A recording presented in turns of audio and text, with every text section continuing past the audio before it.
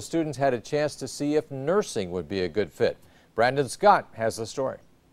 I love helping people. It makes me happy.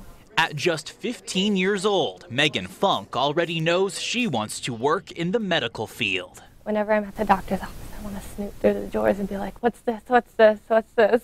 No one will play with everything. That's what we call the Gentech. It's a isopod. Now, Megan is getting a first-hand lesson in healthcare at the University of Nebraska College of Nursing. And those vents on both sides. For 2 days, these metro area high school students are learning what it takes and what it means to be a nurse.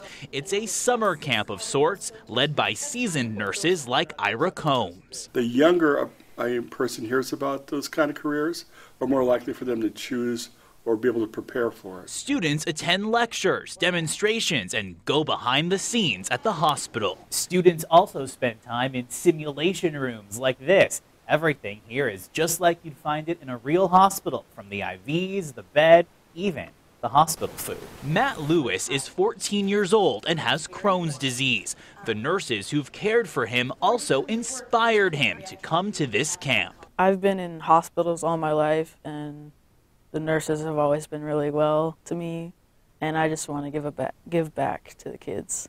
The College of Nursing is holding summer camps like this on their campuses throughout the state in Lincoln, Kearney, Norfolk, and Scotts Bluff. Reporting with photographer M.H. Danker, I'm Brandon Scott, WOWT 6 News. And the summer camp is free to the students. It's paid for with using a federal grant.